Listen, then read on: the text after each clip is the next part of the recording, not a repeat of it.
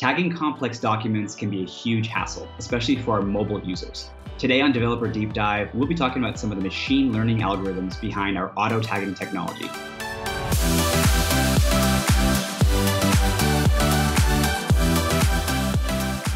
Hi, my name is Matthew Rocknich, a developer advocate at DocuSign. Joining me today is Raphael Alabi, PhD and Senior Machine Learning Engineer. Raf, it is great to have you on the program. Thank you so much for having me, Matt. I really appreciate it. So before we begin, I want to ensure that all of our viewers understand some key DocuSign terminology and the most basic e-signature object model. So the DocuSign object model consists of 4 kinds of objects: envelopes, documents, recipients, and tabs. Tabs and fields are locations in a document where a recipient must provide input. This could be a signature, text, initial, or any number of other types. So Raf, where does this flow go awry? Thank you. I think what we noticed was that our mobile application users were having a hard time processing fields on their documents. The pain point got exponentially more frustrating when there were many fields to be positioned. For example, if you take a look at the document to your right, what you find out is that that document is very, very easy for anybody to tag without any issue. However, as you go towards the right, sorry, that was the left. So as it goes towards the right, you find out that the documents get progressively more difficult to tag and probably impossible for a human to tag. Well, that's where we decided to collaborate with Google, and we came up with this architecture, which is the auto-tagging architecture or algorithm, which can tag documents irrespective of their complexity in around 2 seconds. To enable this technology, what we had to do was marry 2 areas of machine learning: computer vision and natural language processing. Now, computer vision is a branch of machine learning that tends to solve category of problems like classification and localization, object detection, etc. Natural language processing, on the other hand, tries to solve an array of problems where semantic and syntactic recognition of language phenomena are vital.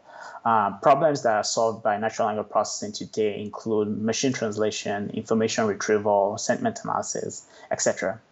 By marrying these 2 technologies together, we were able to successfully deliver an auto-tagging technology that today caters to and provides a better experience for DocuSign customers. Now, the computer vision problem that we solved, basically, you can think of that as something that is easy to solve, and we solved that using basically third-party algorithms that are available in the market. However, the natural language procedure itself is what we found to be much more interesting. Now, the architecture that we eventually came up with is shown here, whereby you basically have a PDF document that is being that you get from either from an edge device, from a mobile device, or from the web. The PDF document gets converted to images, and then these images get fed into an OCR, which is an optical character recognition tool. And the OCR, its function is basically to extract the tokens. Then after the tokens have been extracted, this is parsed through a recurrent neural network, and eventually we're able to accurately tag labels on every page from the PDF document. To go into more details, so we take our PDF document, and the PDF documents, they are converted into images, and the images, they can be of different dots per inch or DPI. And as we go higher in DPI, we actually get much more larger files, and it also becomes a problem transmitting this across the network. So that's why we eventually settled with 76 DPI. There were some loss in accuracy, but eventually we did get accuracy of up to 95%, which is really good for the performance and for the problem statement that we had at hand. So after we've taken our PDF documents and converted them to images, the next step is now to pass it through an optical character recognition tool. Now, the OCR that we use, because we work in collaboration with Google, we use the PyTesseract, which is a publicly available OCR engine that was developed by Google, or that's been maintained by Google. And eventually what that does is that within a 200 to 500 milliseconds, you can actually get the tokens which are the words on the document, as well as their respective locations. And this is what we actually feed into the next tags, which is on the next page.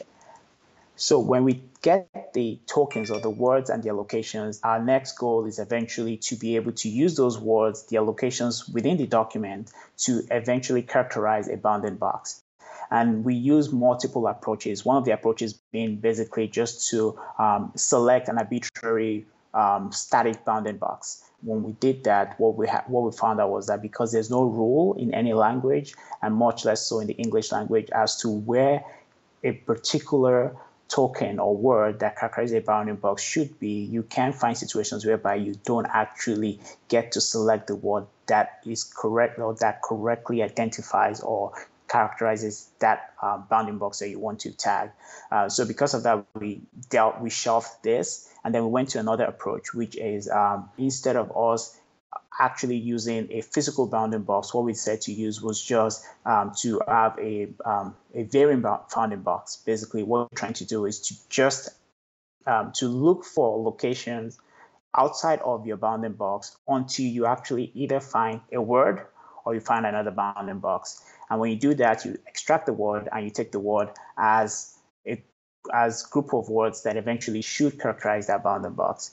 And when that is, after this is now done, we need to be able to eventually place a location to the bounding boxes. Just to clarify, what you're trying to accomplish here is determine which token applies most accurately to the bounding box. Is that correct? Exactly correct. Yes. Right. So how do we accomplish that? How do we figure out which one is most applicable? Very good question. So eventually what we settled with was we used the basically the rule of the English language, or maybe the accepted rule of English language, whereby if you're trying to, normally English is written from left to right, right? So because of that, if you're trying to actually characterize a bounding box, more than likely you're going to characterize the bounding box using the left token, the token to the left of the bounding box. However, we've seen situations where it occurs at the right, but more than likely it's going to be from the left. But then you can also have situations whereby there's no space on the left, and then the user eventually has the characteristic or the attribute to the bounding box occurring either at the top or at the bottom of the bounding box. And this happens more importantly for cases like signature. As you probably see that the signature is probably going to be at the bottom of the bounding box, and then you now see that. So eventually what we decided to do was just take the location of the bounding box into perspective and apply a weightage to those locations before we take those words and then parse those words into a recurrent neural network. When I said we take those words and parse them into a recurrent neural, I lied a bit, because words are not what you parse into a recurrent neural network. You actually need to parse vectors. They take floating point numbers. And so what I'm showing here is basically a way whereby we converted those words into vectors. So just shown here is just a mapping. This is just an example here. Let's assume we're trying to map the words like king, queen, man, woman, smart, etc. into a 100 or a 300 dimensional vector space, whereby each specific vector actually has a representation. Here, what we have here is royalty, gender, and then we also have intelligence. So for like the king, we expect that the king is a royal person. If you hear the word king, it's probably 100% that person is royal. And then gender is probably that maybe it's a male or a female, and most likely it's a male.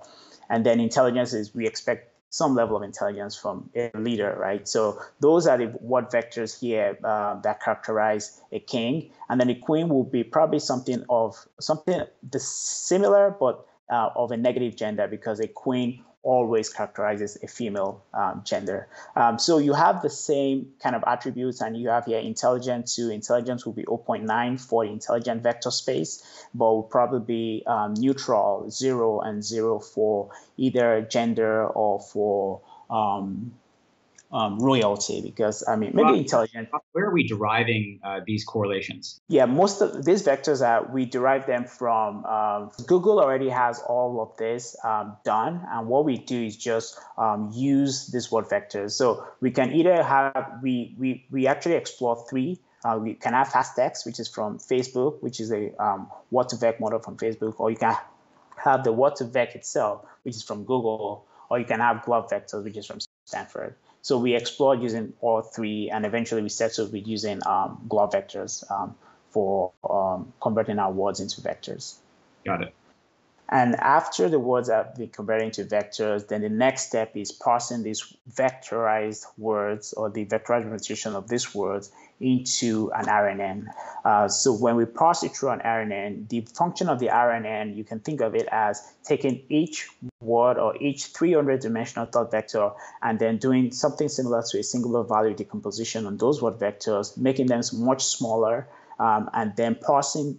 You can think of the succinct meaning of those words along and eventually mapping those out into a probability distribution space, whereby we're able to eventually find out, okay, well, because we've seen all of these words that surround a specific token, guess what? This means that this word here is probably a signature, or this bounding box here is probably a signature or a date sign or an address, etc., which is what is being shown here effectively. So you have the words going and eventually come out to give you a probability distribution space, which you can think of it as, well, guess what? The highest probability is right here. And so because of that, that's what the output is most likely to be, the attributes to the bounding box.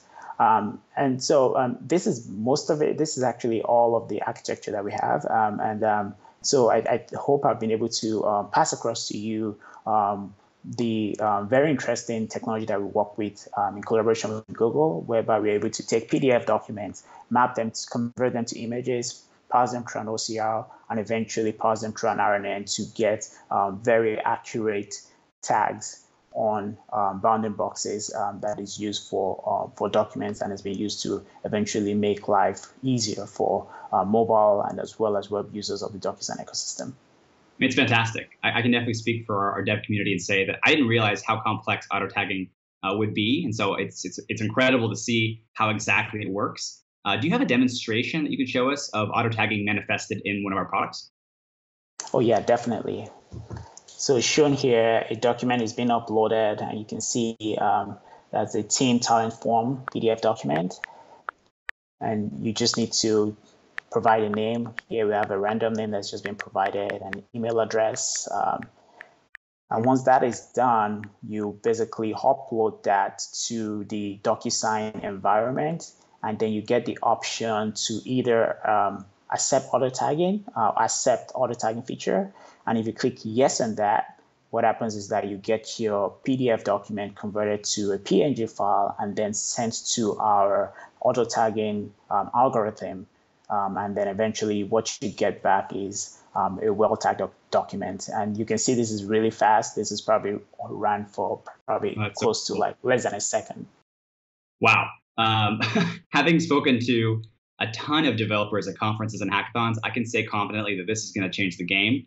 Tagging documents, especially very, very complicated forms, is not always fun. And so I'm very excited to see this used on a wider scale by our customers. So for the developers out there, if you're interested to explore DocuSign's developer offerings, please head over to the DocuSign Developer Center, where we have guides, API reference, and tools to help you get started with your integration.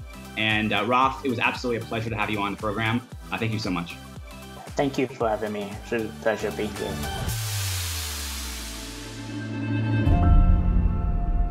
If you liked that video, be sure to subscribe to our channel for the latest DocuSign developer content. If you want to see a specific topic in a future video, comment below. For everything else, visit the DocuSign Developer Center.